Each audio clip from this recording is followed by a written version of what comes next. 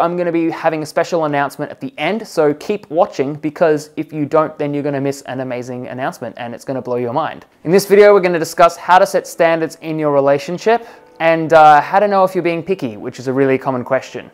Most of the time, a lot of us don't realize that we have standards in our relationship. So what I mean by that is that we have an upper limit and a lower limit of what we perceive to be an acceptable amount of treatment, love, or commitment, or things like that. So for example, just as a really side example, what's the difference between someone who brushes their teeth every morning or someone who brushes their teeth every morning and night? And often it comes down to the amount of fuzz that they feel on their teeth. The person who brushes their teeth every morning and night has a different standard in which what they can actually allow for their life. So it's the same thing with your romances. So I find that people often have an upper level and a lower limit of their standards. So a standard might be like what you perceive to be okay to be treated in a relationship. And I've said this in the past, but with your lower limit of your relationships, you should always turn your mistakes into standards. So, maybe you've been in a relationship in the past and you've actually been hurt for one reason or another, that should be turned into a standard. Sometimes people go out of relationships thinking that they don't want to ever feel the same way ever again. And so that's what I feel like when I refer to standards. Now, the upper limit is kind of like, that's kind of like growing a tree. As much as you want to water the tree, that will keep going. So there is no limit to an upper limit. But generally speaking, standards are what I would say what we perceive to be normal. Generally speaking, what happens is because of a lot of pop culture and because of a lot of media, a lot of people talk about standards like it's this big thing of like, you got to assert yourself and you got to have standards, girl. Like this big thing of like, you have to really push or enforce your will onto other people. And that comes out of a lack. That comes out of maybe someone was hurt in the past and they think that that's the only way to get their love, or that's the only way that they want to feel love is by forcing it on other people. A standard doesn't have to be that. One of the best standards that you can have is that you're going to treat other people with the same respect that you deserve. And in kind, when you do that, then you're going to receive that. A standard might be that, maybe you don't wait around for too long if you're dating a guy online, for example, if you're flirting with him online, that you're not going to wait for too long, because sometimes people wait for months. I find people come to me and they have a lot of relationship problems that stem from online, that, they've been dating a guy online and they've never met him. I'm like, well, that's your problem. You haven't actually met him because the relationship actually hasn't started. So maybe that could be a new standard. But generally speaking, your ability to understand your standards, so understanding what you want and what you don't want and what you're willing to settle for and what you're willing to work for, is what can make or break a relationship. And knowing yourself and knowing who you are is one of those things that a lot of people don't do. Because if you don't know yourself and you don't know what you want, then you're going to easily fall into someone else and what they want. So at the start of this video, I talked about a special announcement. And if you're in Melbourne, this is going to blow your socks off. And if you're not in Melbourne, maybe this is the chance that you ever wanted to come to Melbourne. Because on the 2nd of April, I'm going to be running a Power of Standards workshop. Now, this is going to be a free workshop for now, because I'm expecting this to actually blow up in a way that is going to potentially change the way people look at relationships, dating, and love and life.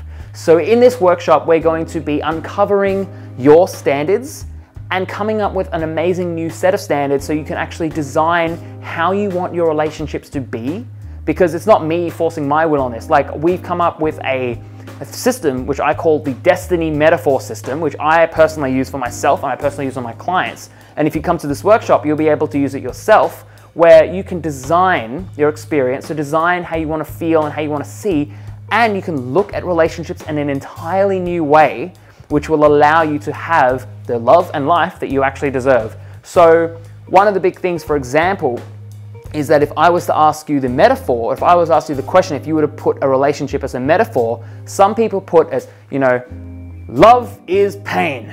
That all love equals pain. And if they think that love equals pain, what's going to happen is that that's their standard. So if they go into a relationship, that's what's considered normal. And every time they start dating someone, they're going to be looking for the pain.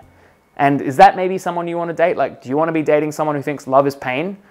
And if that's how you think, then it's up to you, But if you're looking for something a little bit better or more of an upgrade, we might come up with a new standard or a new metaphor for yourself. That might be like, all love is an adventure. Or love, my favorite metaphors for this, and I love coaching people on this way of looking at it, is that relationships are like a garden, or like an intermingling garden. And I've recently gotten into trying to make my basil plant survive. I'll put a photo here. You know, for example, if you look at relationships like a garden, and well, you look at it, well, you've got to water it. You can't overwater it. You've got to look after the plants. Different plants need different forms of attention. You might have your own garden as well that overlaps with someone else's garden. So you've got to look after yourself just as much as you've got to look after them. And if you come into a relationship looking at it in this way, if that's your standard for a relationship, then maybe you have a completely different experience to someone who thinks about it as all love is pain. Just maybe. So it's up to you about how you want to look at love. But if you come to the standard workshop, we're going to completely revolutionize the way that you do it like this. So that way you don't, if you're going through a lot of hardship, you kind of know how to look at it in a way that you can, it's like I'm giving you a whole new map, because sometimes you're going hiking, right?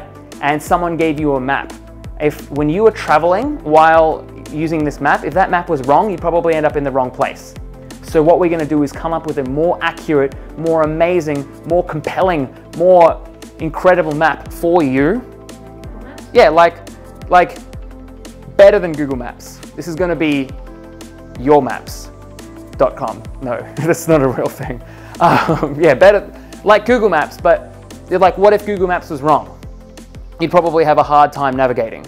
And that's what media does. That's what social media does. That's what movies do, is that we've been given a wrong map. That's how sometimes parents are just kids having kids, that our parents give us a map of how relationships go, and that itself isn't necessarily the most accurate thing. So if you're in Melbourne, come to my workshop, 2nd of April, link in the description, or click, I don't know, somewhere on YouTube, there's a thing that pops up. If you're on Facebook, there's also some things that I'll put somewhere down below. If you're not in Melbourne, if you're somewhere in Australia, come. Or if you're somewhere else in the world, also come, because I'm using this as the stepping stone for something amazing and greater. So if you miss out on this, you're potentially missing out on history.